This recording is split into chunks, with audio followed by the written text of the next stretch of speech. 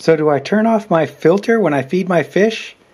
Because when I didn't, I put food on the top of my aquarium and the fish ran all over the place to eat it, and then the water flow pushed it all over the place, got sucked in my filter, sank down to the bottom, and then my weaker fish couldn't get at the food. So I thought, well, why don't I unplug my filter, still the water, put the food in there, and then it's all sitting up there at the top, and then everybody can get some of their food. Well, what do you think? I know the answer is buried in tons of videos all over the place, but what about one just answering straight out this question? Do you turn off your filter when you feed your fish? Why should you? Why should you not? Thanks a lot. You guys are the best. You gals are the best too.